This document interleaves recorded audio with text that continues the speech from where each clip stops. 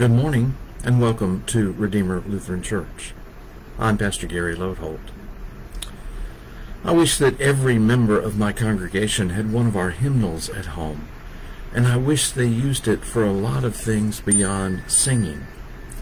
Our hymnal is a very rich resource that can help our faith in many ways, and especially as a devotional resource. In our hymnal, you can find prayers, psalms, the scripture readings for the next Sunday, a daily lectionary listing scripture passages you can read each day, Luther's small catechism, the biblical foundations for the worship service, plus the opportunity to read and reflect on the profound poetry of all the hymns. It has much to offer and ought to be used instead of sitting on a shelf or tucked away in a piano bench. Near the beginning of the hymnal, you have the calendar, which first lists the festivals and commemorations we observe and the people we honor for their lives of faith. That's another great resource that can impel us to learn about the lives of these folks and let them inspire our lives of faith. Following that, you have the scriptures for each Sunday and the prayers of the day, and following that is a section called Additional Prayers. These are prayers designed to help in a variety of life situations and when there is something you need to pray for and don't have the words. Our hymnal can often provide the words. And sometimes you might find that there are things prayed about that you never thought about praying for as well. So why am I telling you all this? Well, at the very end of all those prayers, they have some well-known prayers by significant people of faith. And that's what we're going to look at this week. Some prayers by some well-known prayers. Our first one is from Augustine of Hippo.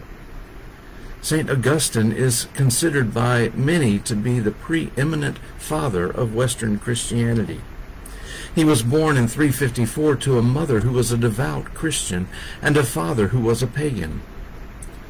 Although not a Christian in his early life, he eventually converted and became a powerful voice for faith, eventually becoming a bishop and writing 3 very influential books, The City of God, Confessions, and On Christian Doctrine. He wrote much about grace and salvation, and Martin Luther was an avid proponent of Augustine's views. The prayer that is attributed to Augustine of Hippo is powerful and moving.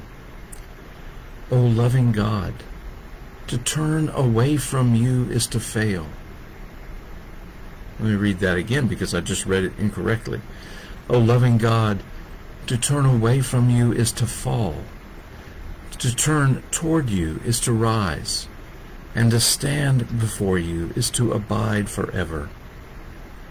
Grant us, dear God, in all our duties your help, in all our uncertainties your guidance, in all our dangers your protection, and in all our sorrows your peace. Through Jesus Christ our Lord. Amen. What a beautiful first sentence. To turn away from you is to fall. To turn toward you is to rise. And to stand before you is to abide forever.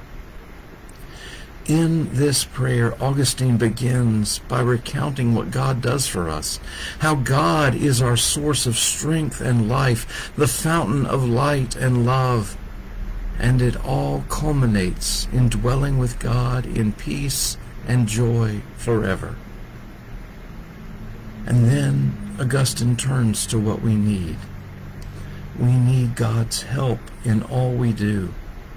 Amid the uncertainties of life, we need God's Spirit to guide us. We need God's protection. And then, in remarkable honesty about life, Augustine prays that in our sorrows we would know God's surpassing peace. This prayer is, all at the same time, simple, direct, honest, plaintive, meek, profound, and powerful. O loving God, to turn away from you is to fall. To turn toward you is to rise, and to stand before you is to abide forever. Grant us, dear God, in all our duties your help, in all our uncertainties your guidance, in all our dangers your protection, and in all our sorrows your peace. Through Jesus Christ our Lord, amen. May this be our prayer. Thanks for watching, and remember to let this day belong to God.